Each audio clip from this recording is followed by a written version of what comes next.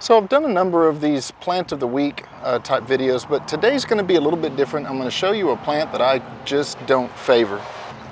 We see these a lot. They're attempted to use in very narrow plantings where you want some height. They're evergreen, and this is just experiential on paper. I love the idea of the sky pencil holly. However, most of the time when we see these, we're removing dead ones.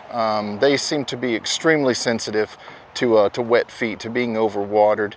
Additionally, when they do well, you will generally see some of these canes begin to bow out, and 90% of the time when you see this plant, it's tied together with fishing line, if it's even alive. They do have a use in containers. And we still, from time to time, use them in containers. But for the most part, there are better options for tall, narrow plants like Taylor juniper and some other ones.